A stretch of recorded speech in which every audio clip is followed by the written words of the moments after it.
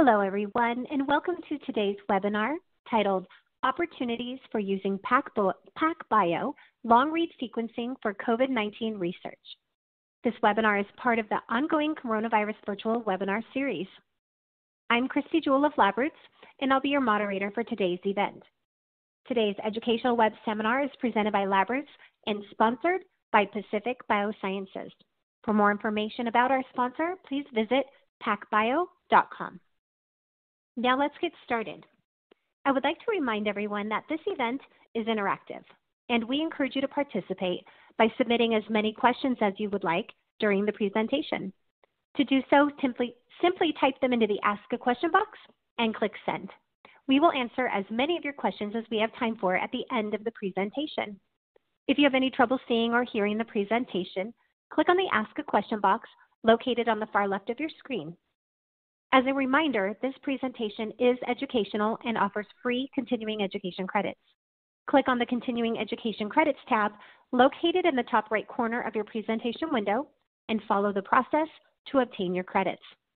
I now present today's speaker, Dr. Meredith Ashby. Dr. Ashby is the Director of Market Strategy for Microbial and Cancer Genomics at Pacific Biosciences. For a complete biography on Dr. Ashby, please visit the Biography tab at the top of your screen. Welcome, Dr. Ashby. You may now begin your presentation. Hi, my name is Meredith Ashby, and I'm the Director of Market Strategy at Pacific Biosciences, focusing on our microbiology applications.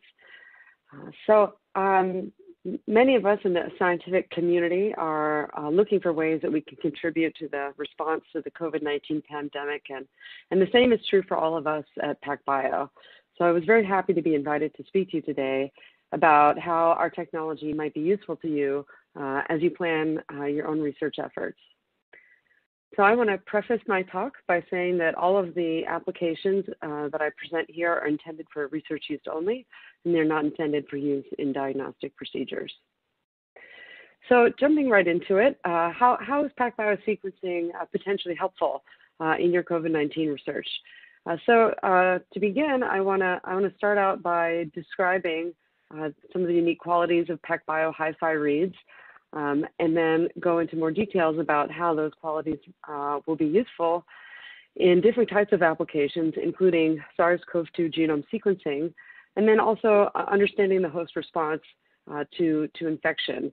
And some of the topics that I'll discuss are BCR receptor sequencing, also IgH locus sequencing, and finally HLA sequencing. So to start at the beginning, PacBio is unique in that we are able to produce not only long reads, but long reads that have very high accuracy. And this is quite well differentiated from the other sequencing options that you have available to you. So how are we able to do that?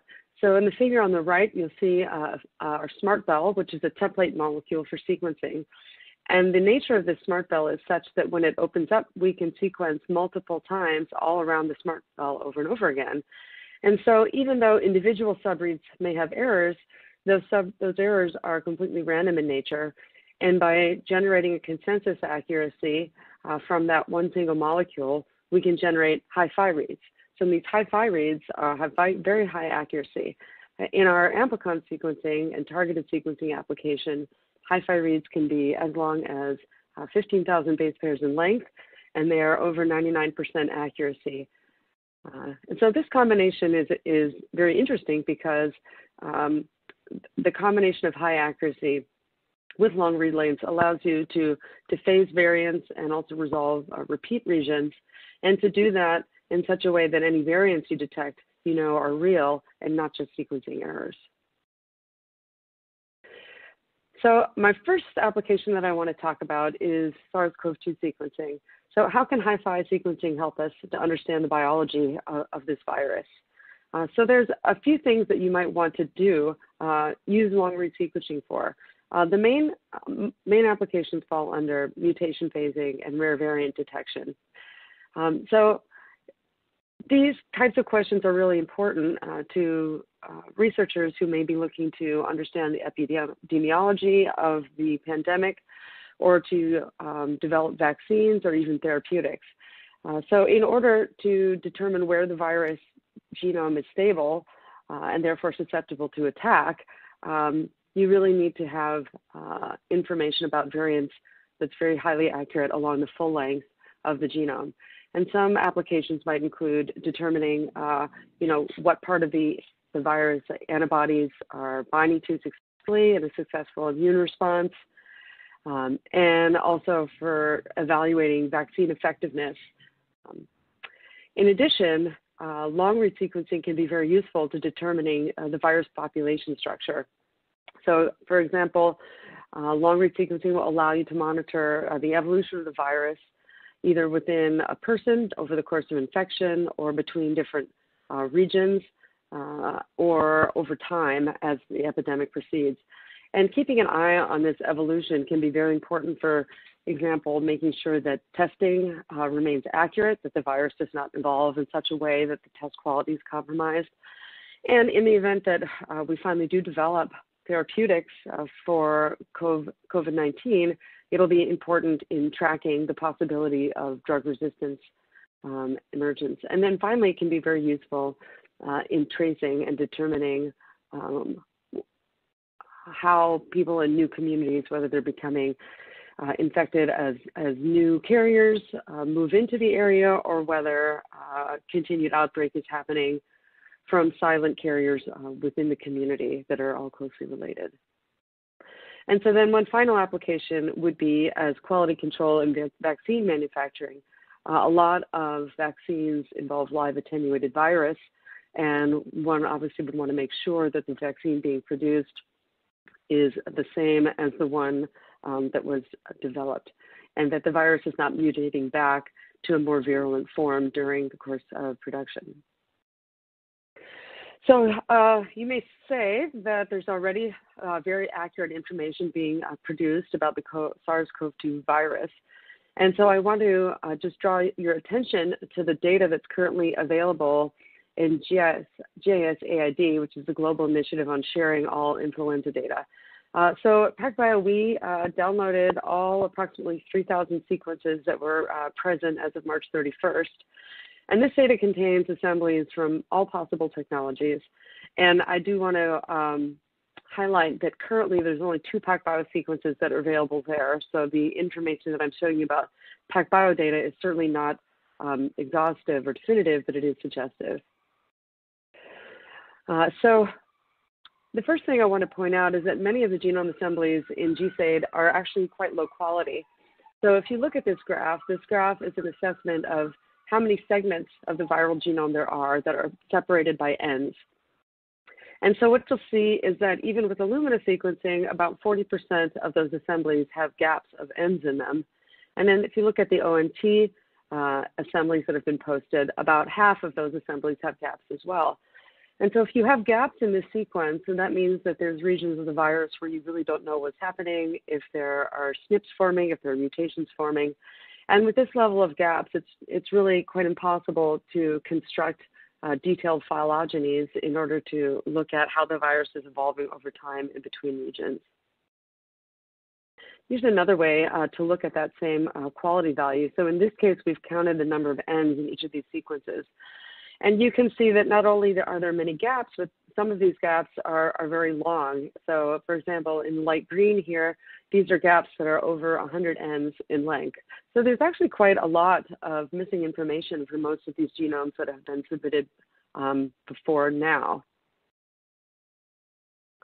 In contrast, you'll see that the 2 PacBio genomes that have been submitted have no ends or gaps at all. They're continuous, and they cover the entire viral region.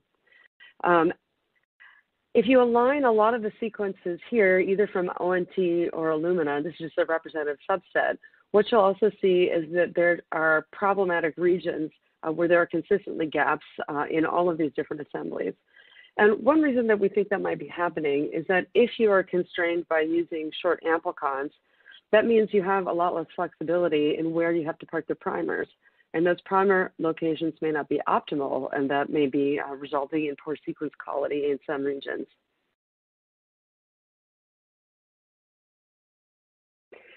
So why is it important to have very accurate information? So having higher quality data makes it easier to identify variable positions in the SARS-CoV genome. And as I mentioned before, the locations of those variable positions are really important for getting at a lot of research type questions. So in the top graph, this is a graph showing hotspots in the SARS-CoV-2 genome before any quality filtering is applied to the data sets. Right? And then if you look in the lower graph, this is what that same metric looks like after quality data filtering. And you'll see, first of all, that there are hotspots that pop up in the quality filter regions that do not appear significant in the pre-quality filtering. Right? And so this is what I mean by saying when you have long and highly accurate sequence data, this is what is going to enable you to tell the difference between sequencing error and variants that are real. So there are already a number of approaches that have been published by other researchers that are compatible with using PacBio protocols for sequencing. So one protocol that a lot of people are using right now is the Arctic network primers. So this is a 98 primer pair protocol that produces relatively short amplicons. And these are can be sequenced on the PacBio as is with whatever barcoding strategy you're already using, and that can be done at very high multiplex levels.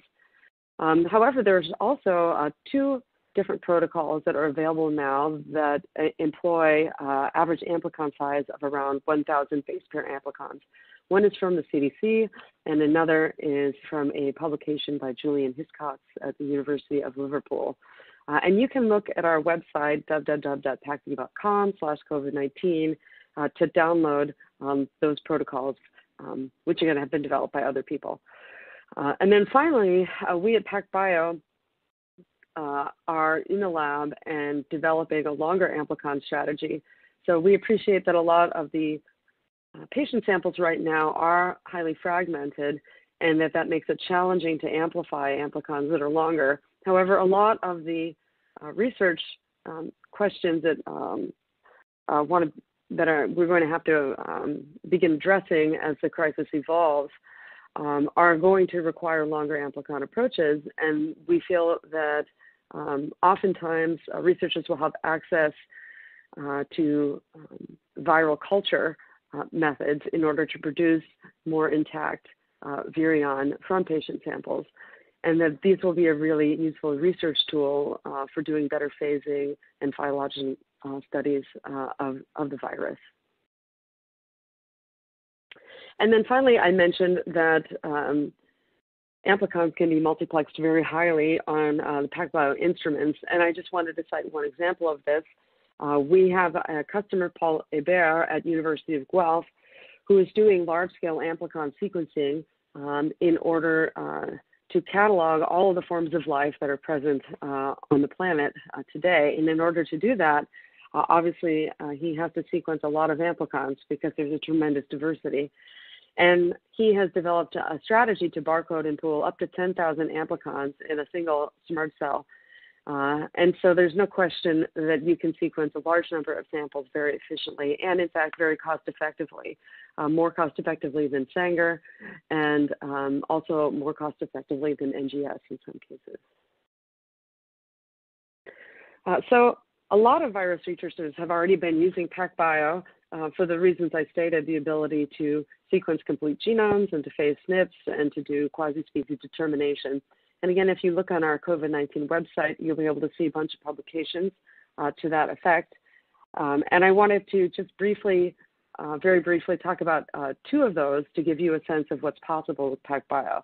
So this is an article on ultra-deep single molecule real-time sequencing of the HIV N protein.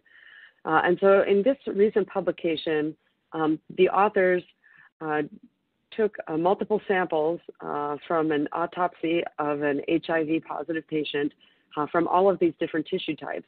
And then they did full-length envelope sequencing of these and then built a phylogeny showing how all of the different virus quasi-species were related to each other from different tissues. And very interestingly, they found that there's actually a strong compartmentalization of HIV-N sequences in the brain versus in the rest of the body.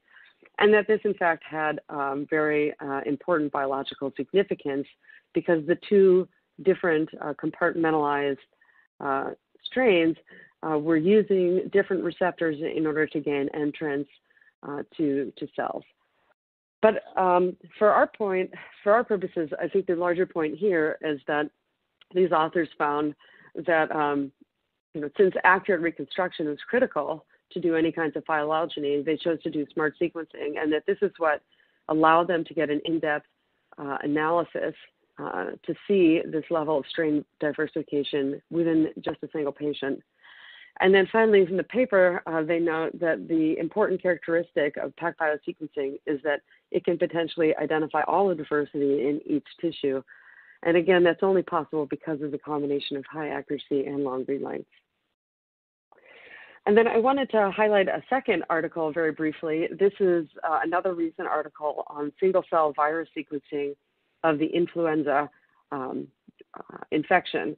So this is a paper where the authors applied iso-seq data, which is our version of RNA-seq, in order to sequence both full-length influenza and also immune response transcripts from single cells. And this hi-fi data was able to give them a comprehensive view of the entire influenza mutational landscape in each cell. So if you look onto the right, this is just a subset of a very large figure from the paper where they catalog in every one of the 150 cells that they sorted and sequenced every type of mutation that is present in each of the different genes present in influenza. And so you'll see hi-fi sequencing was able to capture both point mutations in the red closed and open circles, and then also deletions, which you can see in this figure as yellow bars. They were even able to detect instances where two slightly different viral variants were present in the same cell. And then fascinatingly, in the 150 infected cells, only 49 of those cells were still wild type 10 hours after infection.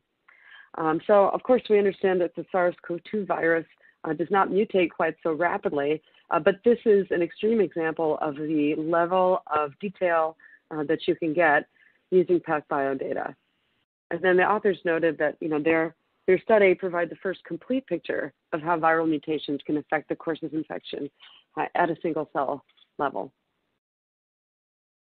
So another area that PacBio sequencing might be useful to you as you plan your COVID-19 research is in getting at the host response to infection. So the host response kind of encompasses a couple different things. One is, of course, the B-cell development and the immune repertoire that emerges as a result of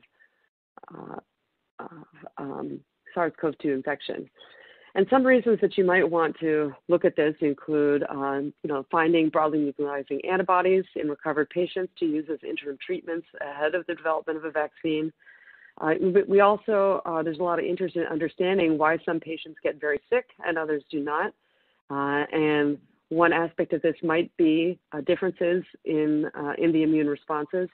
And then a final application would be vaccine response testing, making sure that people are mounting a sufficient response to the vaccine that is going to be protective.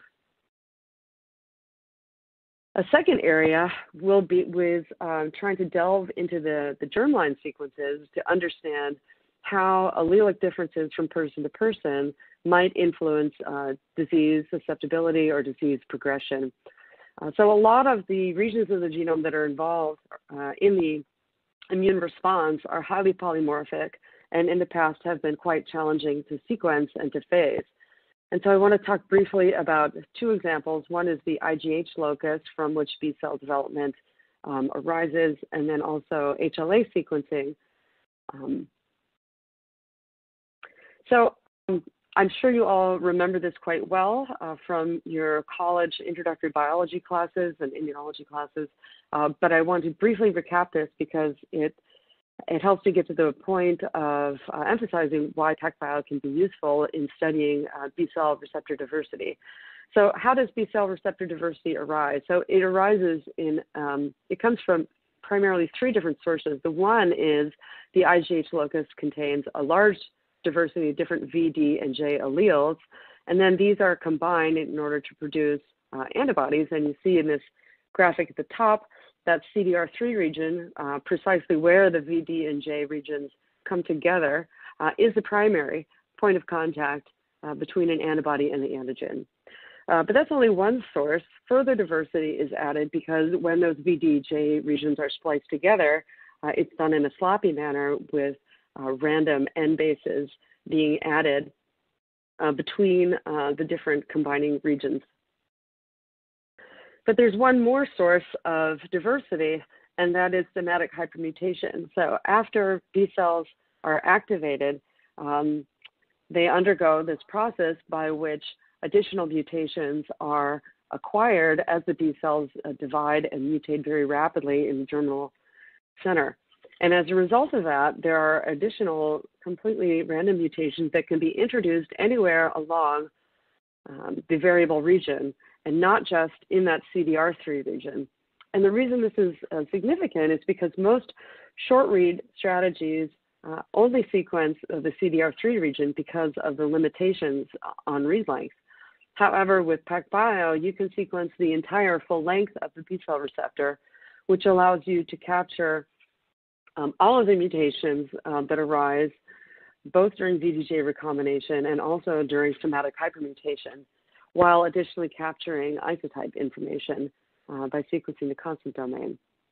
And then the best part at all is that since no assembly is required to do this, we're able to sequence it in one read. The base accuracy is very high and it's consistent across the entire BCR sequence. Whereas with short read strategies, assembly is required, and it's quite well known that there's a region in the center where those reads are put together that can have lower accuracy. And in addition, B cell receptors that are longer than average may not be able to be assembled at all, and so those would be missing. And that's significant because oftentimes the most effective antibodies are ones that have undergone multiple rounds of activation, and those tend to be longer than average. So if you are interested in doing full-length BCR sequencing with PacBio, there is already a publication that has a detailed protocol for doing this. And you can look up the artisan PCR method, which is published by Marvin Koenig and his collaborators. So the general outline is very familiar to you, is that you prime from the constant domain and then you use a template switch mechanism in order to sequence the entire receptor. So in most short-read protocols, you would then do a nested protocol and sequence only the CDR3 domain, but with PacBio, the nesting priming for the PCR reaction also happens within the constant domain, and so you capture the entirety of that sequence. So in the artisan PCR paper, one of the key points is that not only is it helpful to capture all the mutations, but some pitfalls of using the commonly used multiplex PCR method with short reads were highlighted. So this is just one graph from that paper showing that when they attempted to sequence the B cell receptor from a large number of different cell lines, including some cancerous cell lines, what they found is that fairly often the multiplex PCR failed to amplify those receptors. And so in cataloging the causes of that, the main cause was mismatches in the primer binding sites. So with cancer, obviously you can get very unpredictable mutations in the VDJ regions, which makes it difficult for multiplex primers to bind to those. But it's also very well known that the full diversity of the V, D, and J segments have not been adequately documented, and particularly not equally well documented in all of the different ethnic groups that are being impacted by SARS-CoV-2 virus. And that means that alleles that are not known may or may not be able to be picked up by the current multiplex primers. And so there's a high risk of missing things that you don't know about when you rely on this multiplex PCR reaction. Another issue that can arise is truncation of genes in the sample. And And again, that falls into the category of the more mutated the B-cell receptor is, the more challenging it is to be picked up with this multiplex PCR reaction. And in this graph here, you can see as you move from left to right, the researchers plotted the amount of homology between the germline and the sequenced receptor, and they found that the more that B-cell receptor has diverged from the germline, the more likely it is to have dropout in the multiplex PCR reaction. And again, it's known from studies of HIV and other types of viral infection that the most effective broadly neutralizing antibodies tend to be the ones that are developed through multiple rounds of affinity maturation and tend to be the furthest from the original germline sequence.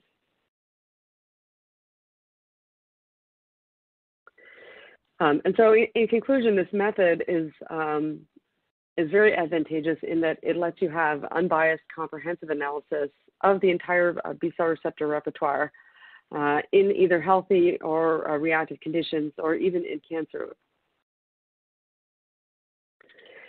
So one final area I wanted to talk to you about is sequencing highly polymorphic regions of the genome that are involved in the immune response. So this is a really interesting article that was published by Corey Watson and his collaborators looking at germline sequence of the IGH locus. So in the top graphic, you'll see the finely mapped sequence of the IGH locus in one cell line, CH17, which is actually a haploid cell line, and then also in the human reference genome. And so these two cell lines these two examples are unique in that CH17 had a back library which could be used to do Sanger sequencing in order to get this level of resolution. And of course, the human reference genome has been worked on continuously for over a decade now in order to incorporate as much detail as possible, including in very difficult to sequence regions. So in the past, getting this level of information was very difficult and quite expensive. However, in this paper, what Watson and colleagues showed is that if they were able to look at PacBio reference genomes that have been published and to pull down those sequences and to compare them to the high quality references that were available through more time-consuming and expensive methods. And the exciting thing is that in all of these PacBio reference genomes, the IGH domain was fully assembled. And so they were able to do comparative genomics, showing that there was a tremendous amount of structural variation, even in just this snapshot of a very small number of reference genomes that they were able to draw from. So excitingly, there's going to be a follow-up paper to this very soon, wherein Corey Watson has developed a target capture method that's going to allow this to scale up to get this type of detailed IGH locus information from many, many people. And in fact, the new software tool that has been developed for that purpose has already been published, and you could read that yourself. And look forward to Corey's next publication, which should be out very soon. And so this is one example of the type of work that it might be interesting to do in order to start to correlate allelic differences between patients and differences in disease severity or outcomes. And one last area where PacBio has been used to look at allelic diversity in the immune system is HLA sequencing. So because of, again, the combination of long read length and high accuracy, we are able to sequence the HLL genes in their full length. And that means that within one person, the two different alleles that are present assort very clearly. And so this information becomes easily accessible. This is also has been very impactful from our customers that are doing this in terms of providing direct evidence for new alleles that were not previously known. And in addition, it's very cost-effective, as it can be multiplexed at a very high level. And so why is it important to have the complete sequence of HLA instead of just the short amplicons that are typically used with an Illumina approach? So the reason is that variants that occur anywhere within the HLA genes, including in the introns, can be biologically meaningful and impactful. So this is data from a study. It was a retrospective study of about 900 stem cell transplant recipient pairs. And what they did is they reevaluated the quality of past matches by applying PacBio full-length HLA sequencing to matches that were previously done using short-read technology. And this was done at the Anthony Nolan Research Institute. So what they found is that when you have 100% matching along the full length of all the HLA genes, that significantly improves transplant survival. So if you look on the left, the survival curve on the top, 54.8%, is the survival of patients that had a complete match between the donor and the recipient. And then the dotted line below are instances where they found that upon higher quality sequencing, that there were actually mismatches hiding in regions of the HLA genes that were not previously sequenced. And what they found is that that's very impactful. And the survival rate is nearly 20% less with patients that have even that small level of mismatch. And of course, on the right, it's quite well known that when you have near matches, even using the old technology approach, for example, less than 11 out of 12 HLA match, this already was quite impactful to survival. And it's really the part on the left that was surprising. Having this new level of resolution is obviously been very impactful for folks that have to undergo stem cell transplant, but it also opens the window to start to look at how differences in these genes may impact the immune response in other types of contexts and not just stem cell transplant. So if you're interested in doing HLA sequencing, we have several service providers that you can contact, Anthony Nolan being one, but also Histogenetics and LabCorp as well. So I wanted to end just by saying that PacBio is ready to support your COVID-19 research, even though we're in California and the vast majority of us are under the shelter-in-place order, as you yourself might be. Our shipping department is still managing to staff the building, and we are sending out reagents and fulfilling all of your orders so that we can support you all. And then finally, if you want to have more information on any of these protocols or read more about any of the articles that I discussed, you can find links to all of that at pacbio.com/COVID/19. And thank you very much for your attention. Thank you, Dr. Ashby, for your informative presentation. We will now start the Q&A portion of our webinar. Now, to our audience, if you have any questions you would like to ask, please do so now. Just click on that Ask a Question box located on the far left of your screen, and we will answer as many of your questions as we have time for. So let's get started. Dr. Ashby, our first question. Are there timelines for the 2 to 6 kb amplicon protocol?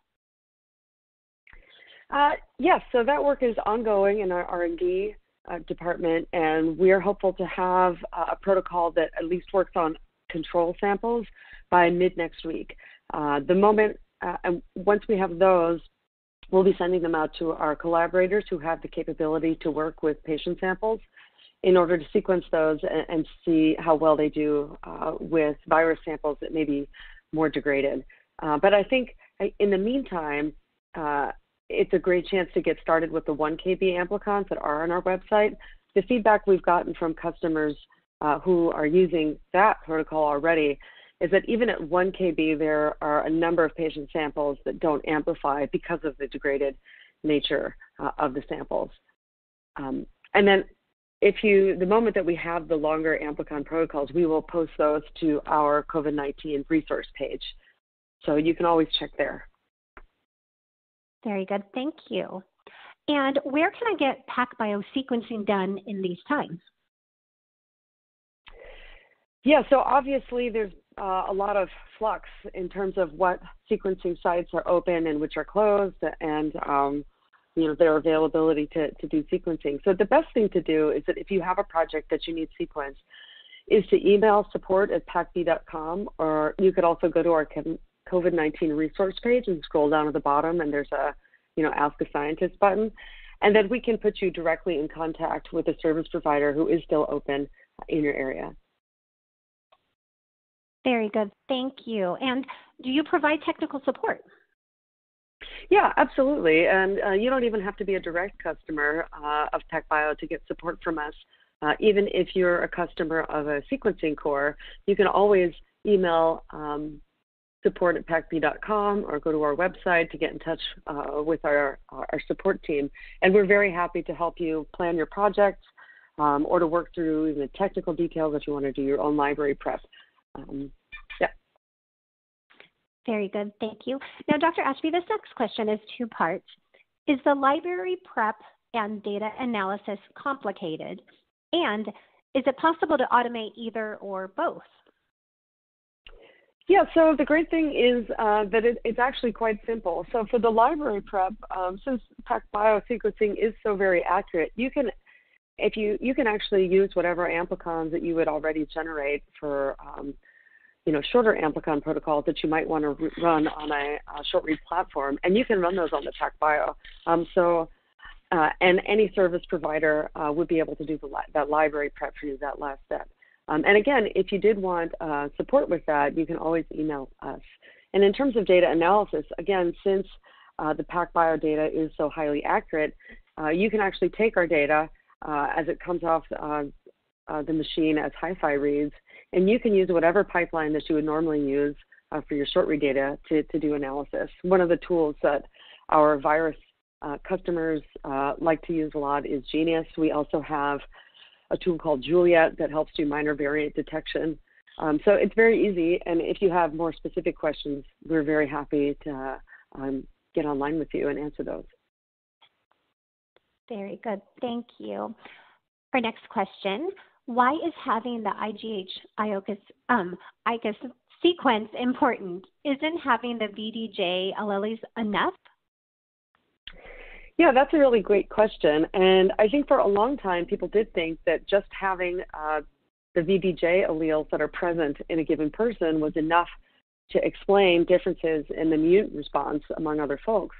But the work that Corey Watson has been doing, initially in mice and now follow-on studies in humans, shows that it's not just whether you have a VDJ allele or not, it's also really important what the genetic context is. Because oftentimes a VD or J allele can be present, but it doesn't show up very well in the immune repertoire, or it shows up at different rates depending on SNPs or structural rearrangements in the IGH locus. So it's really important to have not just the VDJ genes, but also the IGH locus to understand the expression levels and the accessibility of the VDJ segments. Thank you. Now, early data seems to indicate that SARS-CoV-2 doesn't mutate as quickly as influenza. Do you think long-read sequencing will still be important for variant detection? That's a really great point, and it's true. It does seem like SARS-CoV-2 doesn't mutate as rapidly as some, which is really great news, obviously, for vaccine development. That said, there are already several reports of deletions in the spike protein and indels elsewhere in the other open reading frames that could be significant. And I would not be surprised that as the pandemic continues, and particularly if therapeutics are developed, that as the virus comes under more selective pressure, that we might start to see adaptation or other strains start to mutate out. Thank you. Now we have time for just a few more questions, but I want to let our audience know that those questions we are unable to answer today and those that are submitted during the on-demand period will be addressed by our speaker via the contact information you provided at the time of registration. And let's see. Let's go with this final question. Are you looking to partner with companies to co-market approaches for COVID-19? Such as with a company specialized in bioinformatics that can help with data analysis for COVID-19? We are always happy to work with third-party companies, both for sample prep work or for data analysis. And so I think the best way to do that would be to have our Labroots organizers connect you with me, or you can also just go to the support@pacb.com, and that will find its way to me or the appropriate person. Very good. Thank you, Dr. Ashby. And we thank you for your time today and for your important research. And before we go, I would like to thank our audience for joining us today and for their interesting questions. Again, those questions we do not have time for today and those submitted during the on-demand period will be addressed by our speaker via the contact information you provided at the time of registration. Now, this webcast can be viewed on demand through the end of this year, 2020, and Labroots will alert you via email when it's available for replay. We encourage you to share that email with your colleagues who may have missed today's live event. Thanks for joining us, and we hope to see you again soon. Have a great day.